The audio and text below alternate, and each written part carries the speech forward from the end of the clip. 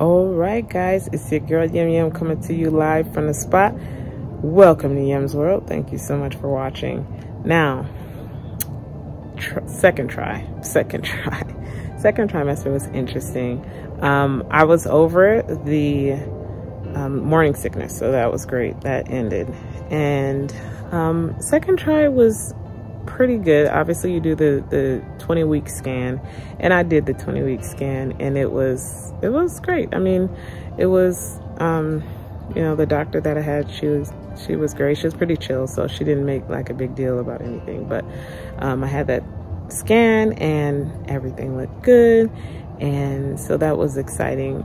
We didn't want to find out what we were gonna have, but so she kind of hinted at us what we were gonna have, even though I didn't want to know, but that's a different story.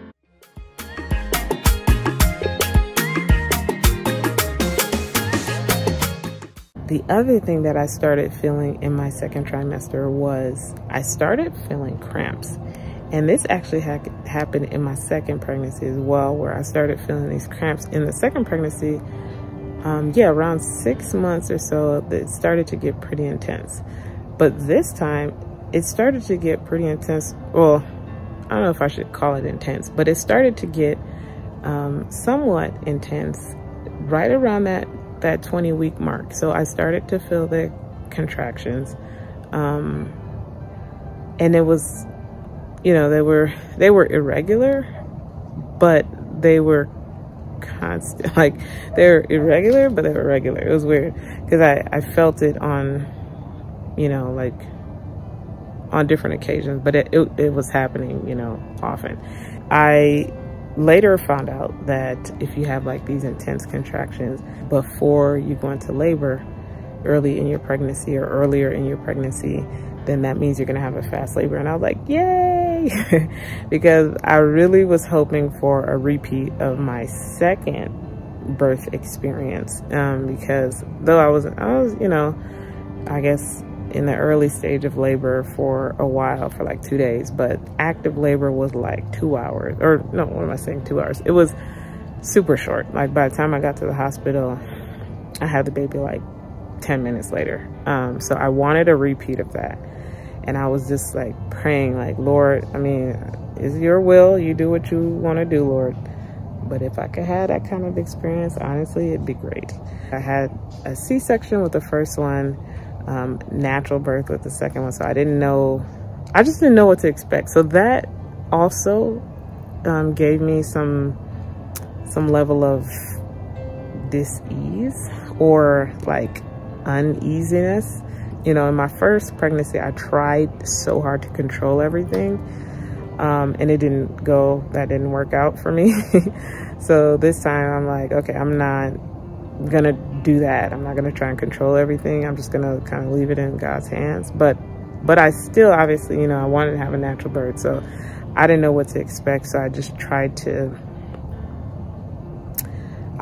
every time I felt that uneasiness, you know, I just would give it back to God and say, Lord, this is your pregnancy, this is your child, this is your doing. Help me out here. I pray that I have a natural birth, you know, and that's what I want. And I just hope that that's how it goes, but I'll leave it in your hands. And yeah, so I mean, second trimester honestly wasn't too much of a big deal. One thing that I did during my second trimester also was I read this book called Natural Hospital Birth, because even though I would have loved to have a home birth, I knew that just wasn't going to be what was going to happen for this particular birth. So I'm like, okay, we're probably going to do the hospital thing. So, but I want to have you know, I don't want all the interventions and all that good stuff. So I read this book called Natural Hospital Birth, and it was great. So, and that's another thing is that, you know, when you're pregnant, like, you want to get informed about, you know, what's coming, even though obviously you don't know exactly how your birth is going to go, but you want to get as informed as possible so that you don't get caught off guard. So reading that book was helpful in that way. And it even gave some language on how to interact with, you know, the hospital staff and all that kind of stuff.